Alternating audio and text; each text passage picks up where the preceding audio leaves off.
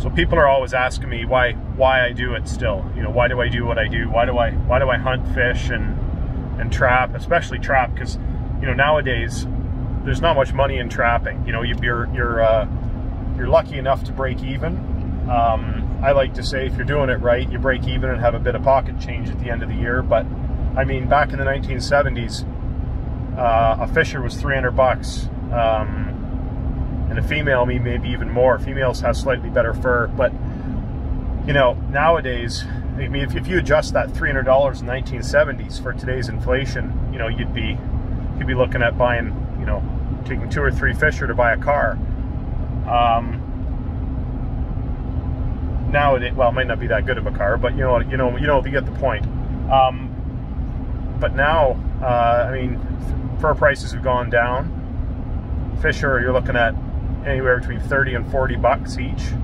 Beaver around the same, because we harvest and use and share and sell different parts of them, and I'm also looking into supplying a certain restaurant with meat from beaver right now.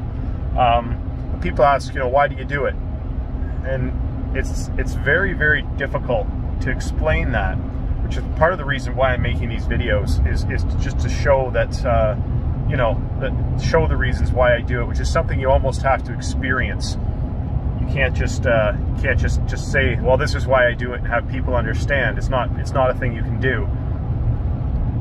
You know, I've lived this lifestyle for 20 years now, or more. You know, I was born in an area that allowed that, and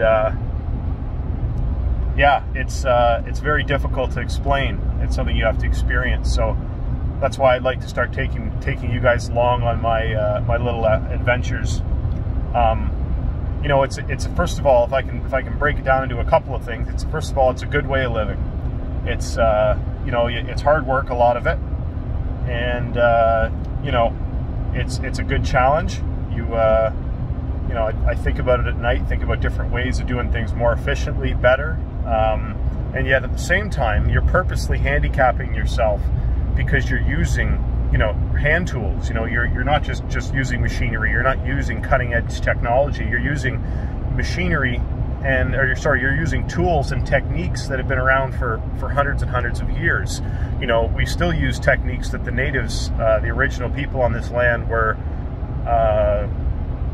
using and were implementing, you know, before us guys ever landed here. So, you know, it's the perfect blend of modern and basically primitive techniques even.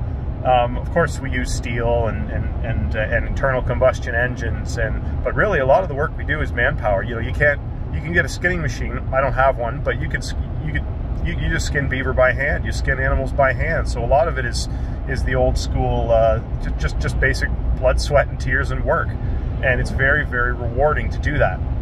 So explaining this kind of thing to people who, and the average person, let's face it, you know, they're sitting behind a TV, they're playing video games. Your kids are, I'm probably sounding really old and curmudgeon-y here, but kids just don't seem to have the interest in the outdoors that they once did.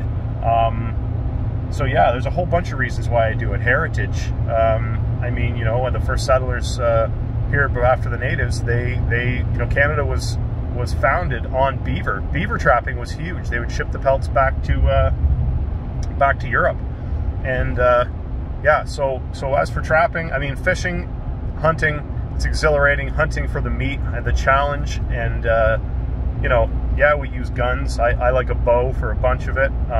Shotgunning for ducks. Each individual thing or animal that you hunt has its own intricacies and things to learn, and it's just a big challenge, and you have to always constantly be learning, because, you know, the second you think you know something, an animal will show you that you actually know jack squat. So there's so much to it, and my hope for these videos is to shed a bit of light on that, and maybe, you know, maybe even encourage some people to do this kind of thing and pick up this, you know, even in a small capacity. You know, you live in a city, say there's no opportunities for you. well, that's fine, you know, but there's water somewhere, you know. Doesn't matter how big a fish you're catching, you're out trying to do it, you know, and if you end up with something on the table at the end of it, that's a huge benefit. But, you know, I guess all I'm saying is, with these videos, hopefully I can show a little bit of it, of what I do, I can explain why I do what I do, and you can get a feeling for that, and feeling for the excitement that comes from all these activities.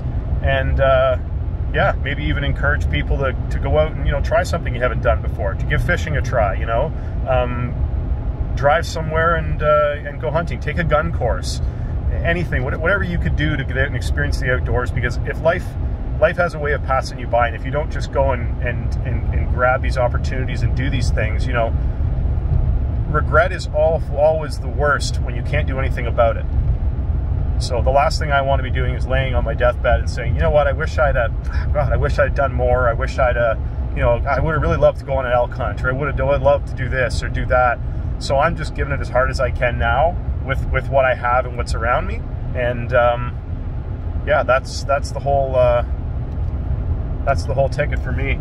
So yeah, hopefully these videos, you know, hopefully they're first of all entertaining. Hopefully you get a little something out of them, and more importantly, hopefully you figure out through them why I do what I do, and